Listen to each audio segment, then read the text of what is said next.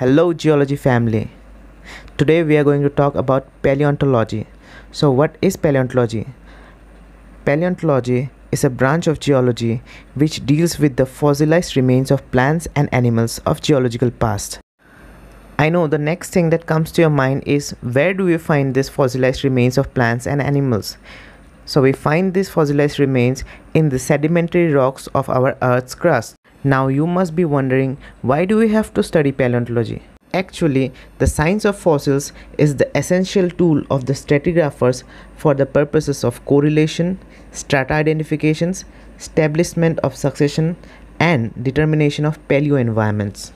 Also, from biological point of view, paleontology gives important evidence for evolution and adaptation of organisms to different environments. Paleontology is subdivided into three branches. The first one is paleobotany, the science of plant fossils. The second one is Paleozoology, the science of fossil animals. And the third one is micropaleontology, the science of microfossils.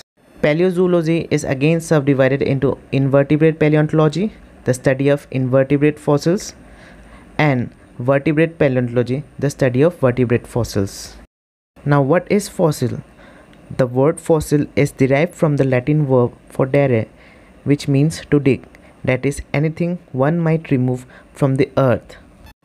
Or, if I simply want to define fossils, so fossils are simply the preserved remains of ancient plants and animals which once lived and were buried beneath the water within the sedimentary rocks, eventually becoming encased in the rocks.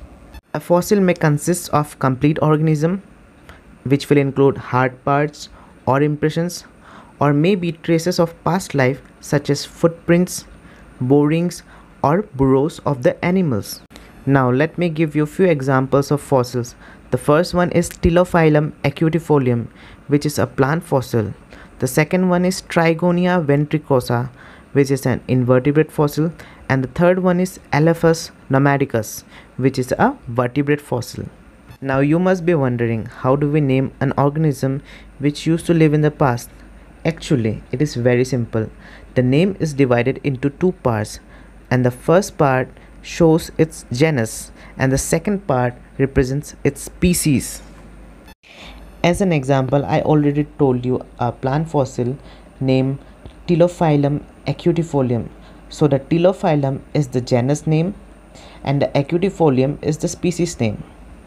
That's all for today, guys. If you like this video, give a thumbs up, share with your friends, and if you are new to my channel, do hit the subscribe button. Thank you.